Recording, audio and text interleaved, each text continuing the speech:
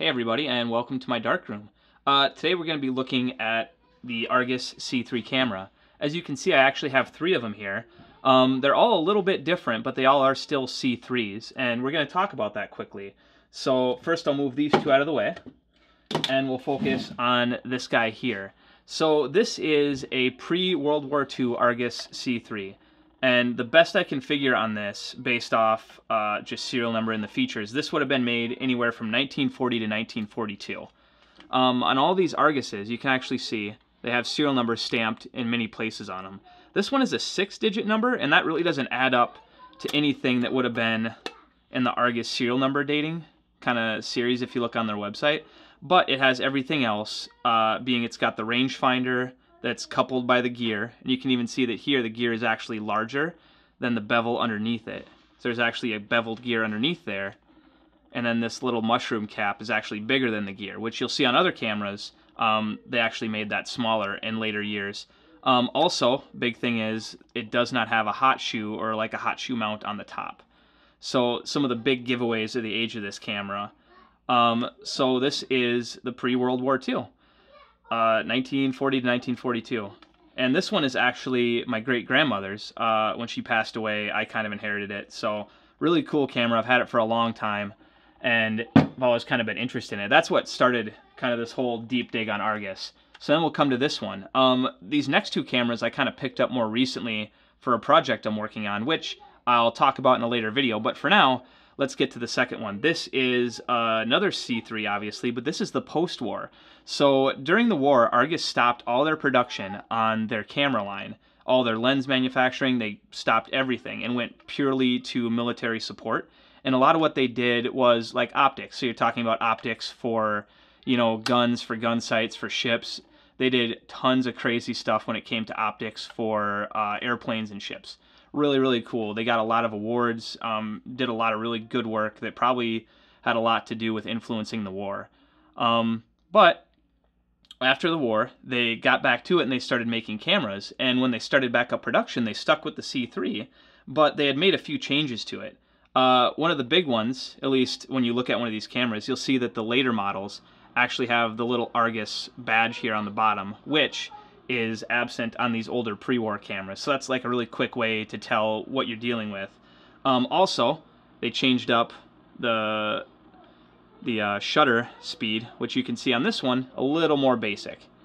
A little more colorful too. And then on the top you can see the addition of the hot shoe. But otherwise, really kind of a unchanged camera. The back is the same, it opens the same way. In fact, you can even see serial number in the same place. But this one has a 7-digit serial number, and on the Argus website, you can actually look that up. So this camera here in particular would have been manufactured in 1956, so almost 14 years after the first one here. So that's pretty crazy. For 14 years difference, these cameras almost look identical, and they behave in the most, I mean, they behave pretty much identically.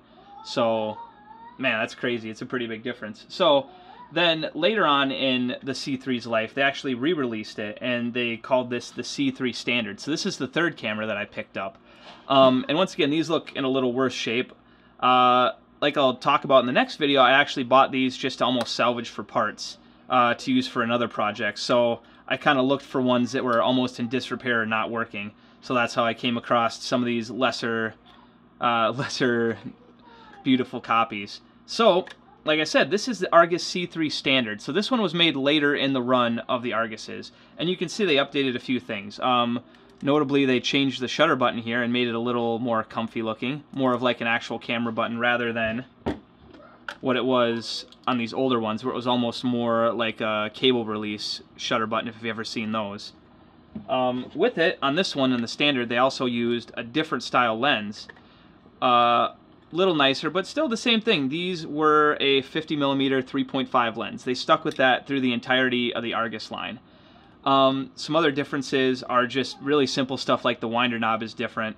And then, if we flip over to the back, you'll see it's a lot of the same, except on these later models, instead of putting the serial number on that back edge here inside, you could actually find it on the bottom of the camera. And this was a 10-digit number on these older C3 standards. And basically there's like a little way to tell. Simple, simple enough if you can look it up on the website. But in the case of this, the fourth digit actually denotes when it would have been made. So in this case, that fourth digit is a 2, and based off a chart on the Argus website, you can see that that actually means that this camera would have been made in 1962. So if you look at it, here you have 3 Argus cameras, all of which were made by Argus, all of which are the C3, have the same basic 50mm 3.5 lens. They're all coupled rangefinders, and all look more or less the same if you put them side by side and just look at them quickly.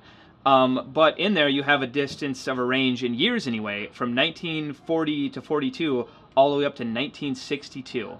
So it's interesting to see that big of a range in a camera's production line, but still have that camera remain more or less the same, minor, you know, from a few changes.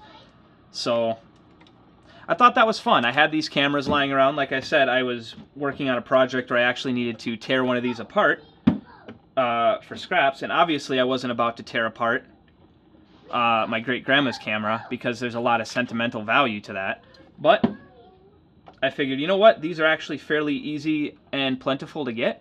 In fact, somewhere around 3 million of these were manufactured from the start to the end of their production, making it one of the most easily, or I guess one of the most affordable 35mm cameras that existed at the time. Because obviously Kodak was making 35mm cameras, but they were a lot more expensive over kind of the base C3.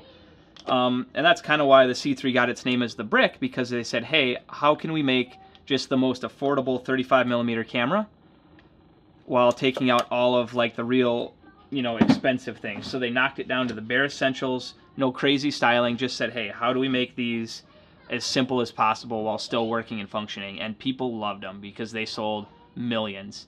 So that's really all for this video today. I just wanted to kind of run you guys through what these different C3s look like, kind of the timeline, and what that all entailed. So I hope you guys enjoyed watching this. If you did, I have a ton of other videos that talk a lot about just different style cameras, different style films and formats. So definitely take a look at some of my other videos if you get a chance, if this is anywhere interesting for you.